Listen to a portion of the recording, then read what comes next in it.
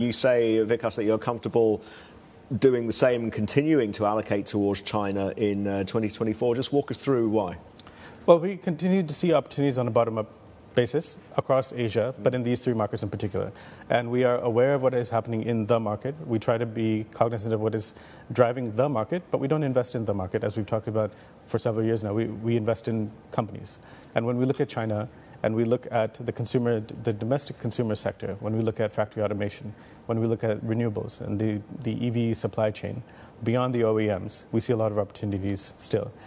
Japan had a good year last year, especially in the first half. The currency is strengthening a little bit, but we see a lot of bottom-up opportunities there. We still feel like we're in the very early innings of a long-term cycle of corporate governance reform and re-rating, coupled with continued double-digit earnings growth expectations. And then you come into India, and there continue to be very long-term opportunities there. We still think on a multi-year basis, in local currency terms, it's probably the one that's going to perform best.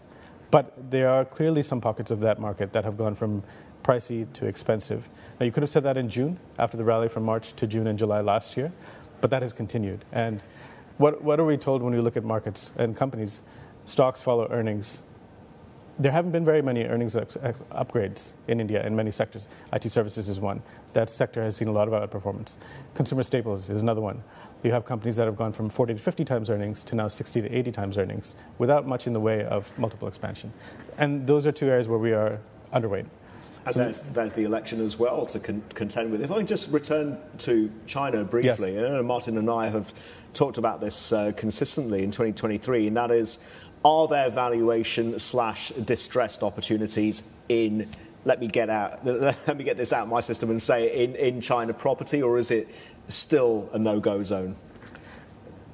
It's not entirely a no-go zone, but I can tell you where we are spending our time and where we're not spending our time. We have not prioritized that sector. We are aware of what's going on, given the importance and the ramifications and all the concentric circles you can draw around that sector and the implications for other sectors.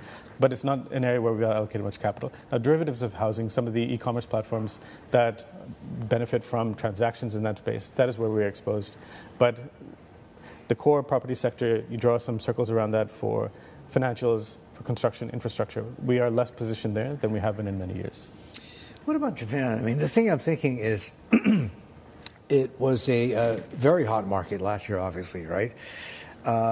If and when, or as and when, rather, the BOJ starts normalizing, rates go up there, theoretically it should be potentially negative for the market, no? Or are you thinking more, when rates start going up, a lot of Japanese money is going to be repatriated? It's already begun, I think, right?